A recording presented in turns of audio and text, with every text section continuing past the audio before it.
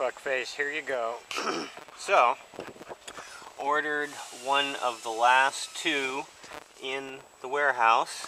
Got it installed, haven't put all the wiper and the rain tray stuff back together, and did a little bit of work on the wiring so that, okay, key is on, and we're going to use this little switch here.